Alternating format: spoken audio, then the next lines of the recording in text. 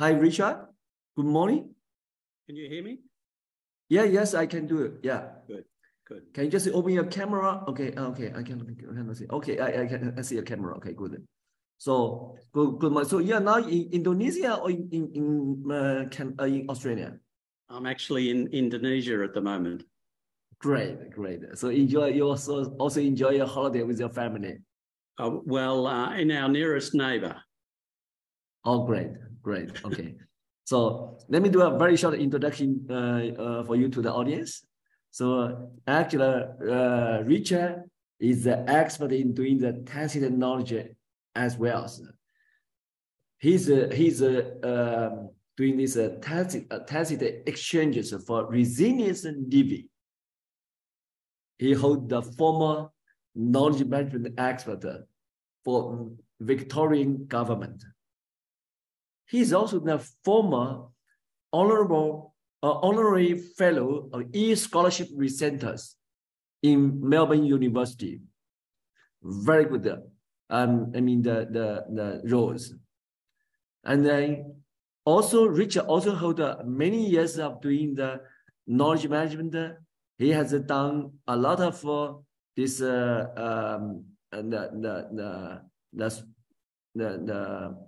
practice like helping a lot of the students, the peoples, the companies in transmit their knowledge, experience to the young people. So let's welcome Richard to give us the sharing about his topic today is, let me see, is tacit knowledge, social learning, and innovation. So this will be his sharing to us. Thank you, Richard. Now, let's welcome Richard. Thank you. Well, thank you. Like all the other speakers, I want to thank Fisher and his team and everybody for the opportunity to talk today. It's lovely to be an Australian representing this global initiative, and we're very grateful here in Australia to be included in any global initiative. I want to today allow you to, and the audience, to allow their imagination to work a little bit. And I want to just give a presentation, in a sense, really to facilitate imagination about what a global think tank might do in relation to tacit knowledge management. Now,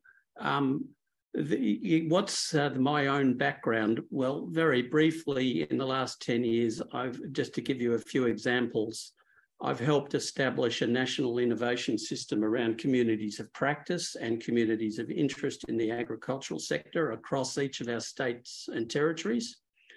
I've worked with a numerical modeler on landscape scale modelling to deal with the integration of water dynamics and industry, whether it's the grains industry, the dairy industry, and so on.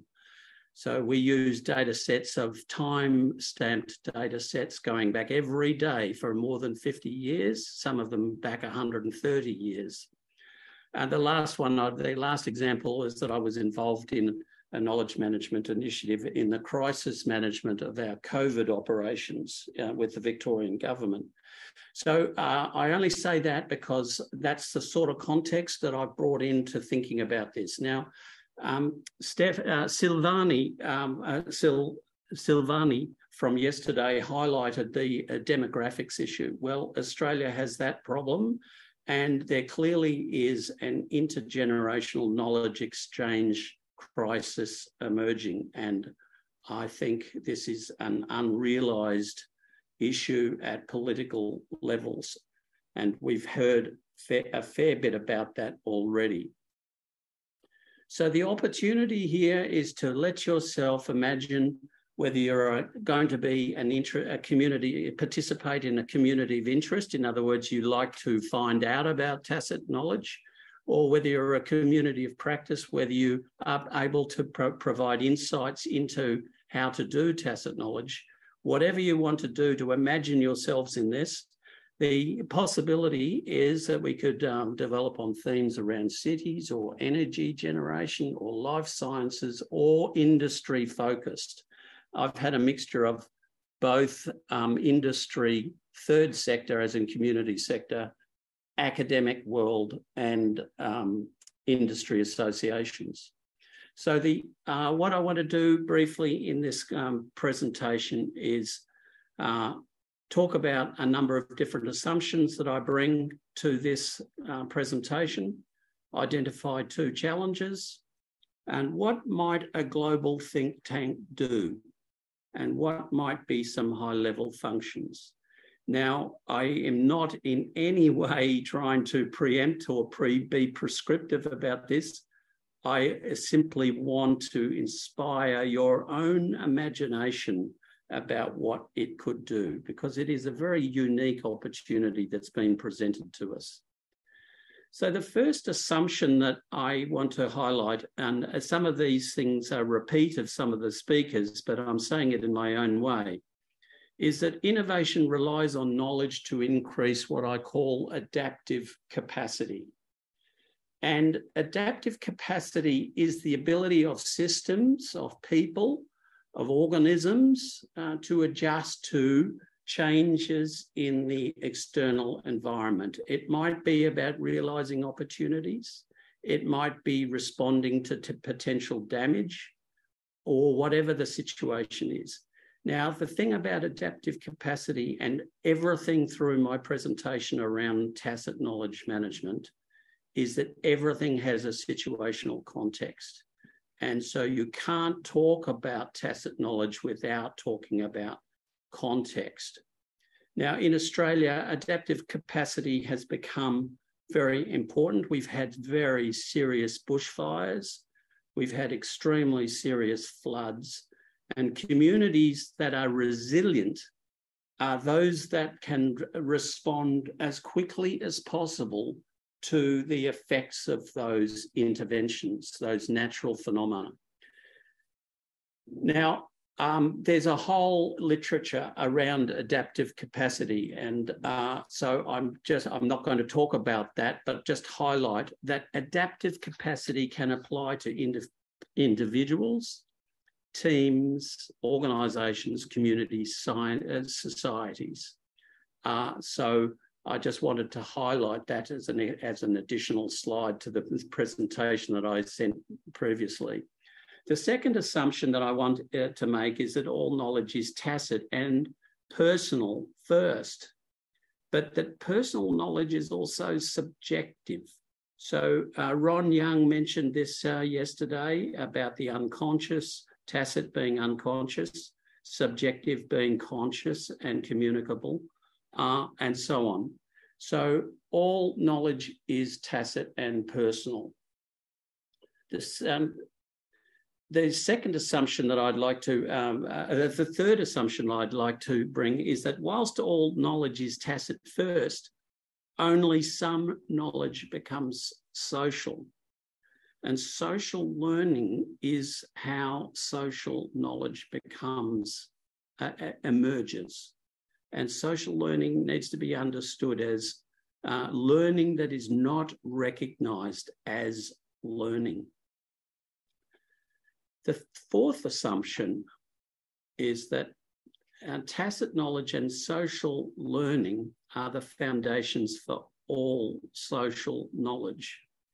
Now, social knowledge is actually quite a complicated matter because social knowledge can be between 2 people, but it can also be between and within an organisation. So negotiated agreements about what is authoritative knowledge is a very important characteristic in any large complex organisation or network. And respecting the processes of tacit knowledge in those social negotiations is one of the greatest challenges that we face. Now, I'll just now conclude with one of the challenges that I'm putting forward. And our Art this morning spoke about this challenge. So the challenge is that organizations are socio-technical systems, and that tacit knowledge can be buried in this complexity.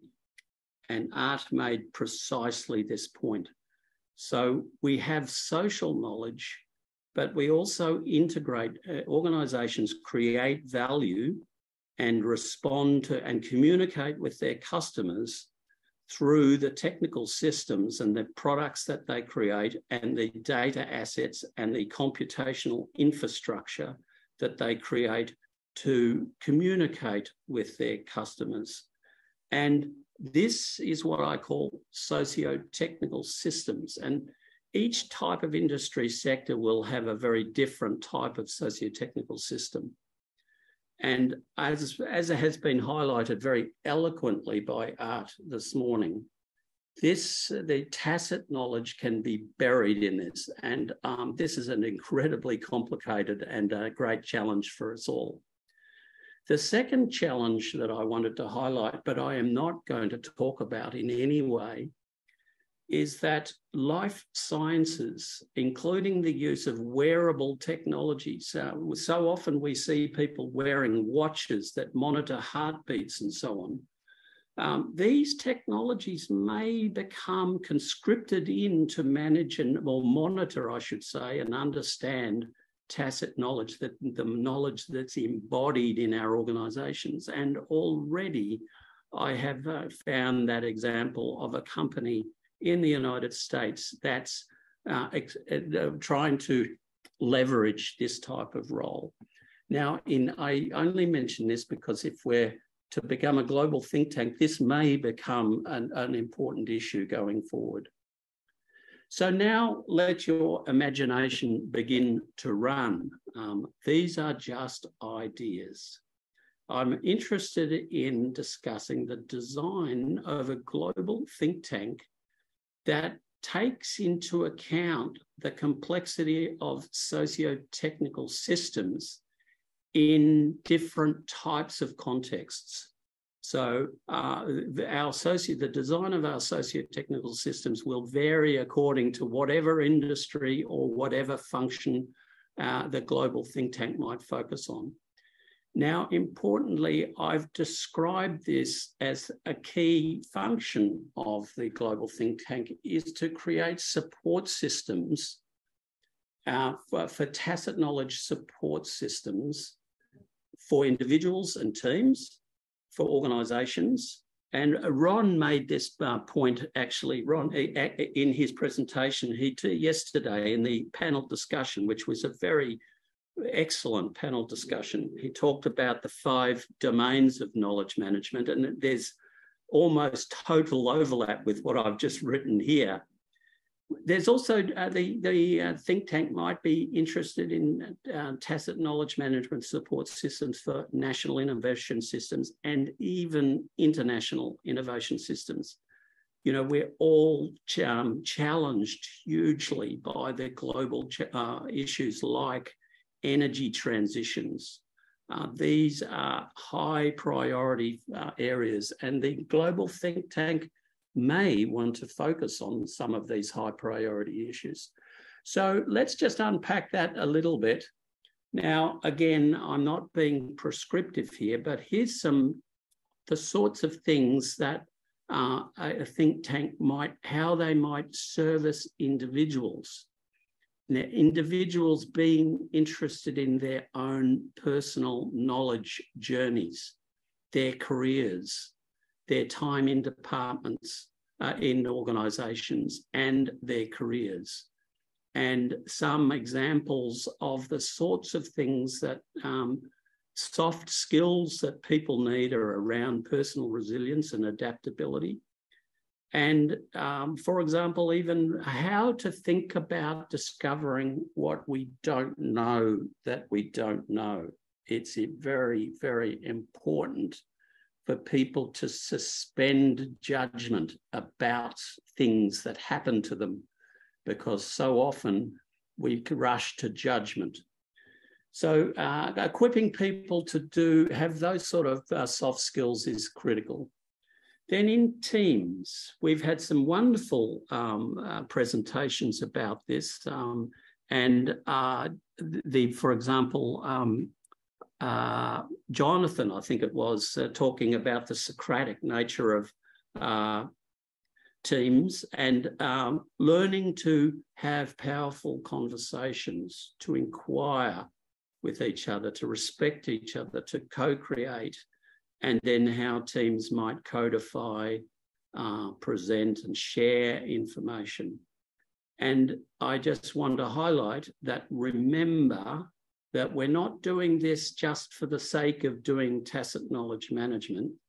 We're trying to shift the situational context and produce some sort of adaptive outcome to create resilience for teams. So that's some ideas about the individual. So then there's organisations. Now, this is a vast area of domain, but a global think tank might explicitly bring in how to manage tacit knowledge for organisations. And to give you an idea of what I mean by this, is I referred to the processes of negotiating social agreements. Now, developing an authorised policy within a department or within a company or a process does require social negotiation, and then it also requires some approval. And that approval might be documented in a procedure, which then becomes part of the organisational knowledge profile, if you like. Now, we all have experienced the roles of review, and so often it is very challenging to take the tacit knowledge dimension into those and to respect those dimensions in any social negotiation around the control of an organisation. So that is a very big area of possibility for the, and I might add here that there's an enormous opportunity to build the leadership profiles to help leaders be able to suspend their own judgment about stuff and let teams and organisations create their knowledge in ways that is beneficial. And of course, here it's a very busy slide, but here I highlight that a global think tank might build scaffolds for action that might be relevant for nation states and international innovation systems in helping solve challenges that nation states would agree to collaborate on. And so a global think tank could focus on the tacit knowledge support systems around advocacy, policy, training, and it might even initiate some research. And the presentation that was given by Oliver Schwab was, in a sense, a scaffold for the value networks that work in these types of innovation systems. So he and I think a woman by the name of Verna Ali are quite leading thinkers in the value networks, which I think contribute to these innovation systems. And I've also put some ideas in there in that busy slide. I listened to the presentation by Professor Leif Edvindsen, and I was highly excited by some of the things that he was saying around advocacy. Now, you might notice on the right-hand side all the way through this, I've referenced the United Nations sustainability goals. Now, it may well be that a global think tank might have its line of sight to these sustainability development goals. I leave that open to everybody else, but I'm highly charged by the responsibility of I'm now exiting the workforce, but I clearly have passions for our next generation. And these sustainability goals are very noble goals. Now, a couple more slides before I end. I just wanted to highlight in these scaffolds for action, there may well be roles for specialist tacit knowledge mentoring. And in my experience, I'm just using my experience here, is that some of the attributes of a tacit knowledge mentor are listed as follows. Firstly, there's the principle of impartiality, of not coming in representing any particular perspective or interest. They would need to be capable in leading effective and constructive conversations. And we've heard a lot of presentations about the enormous capabilities in our community of practice in that type of area. There's the ability to assess the situational context rapidly. And I think this is a very significant skill, because this needs interdisciplinary thinking. It's not just business management skills, although they're critical, and I myself have training in business administration, but it's also understanding who stakeholders are, who you need to work with to develop some sort of impact, and what are the constraints that you would realise in moving towards some sort of adaptation. The next area is the sensitivity to professional domains and their languages. I started out as a forester, and I was interested in land management and the revegetation of large chunks of our country in Australia. But I ended up interacting with engineers, social scientists, linguists, philosophers, and so on. So a tacit knowledge mentor has to be highly interdisciplinary. Well, I think it's beneficial if they are highly interdisciplinary and sensitive to the domains of languages and to the respectful of those domains. And then there's the sensitivity to personal life transitions and well-being. I've noticed that in any move towards adaptive capacity outcomes, often people's own personal lives can become a constraint. Now, it's not that we intervene into their own individual psychological journeys, but we need to be extremely sensitive to those types of issues, and where appropriate, maybe there's some very respectful inquiries into that.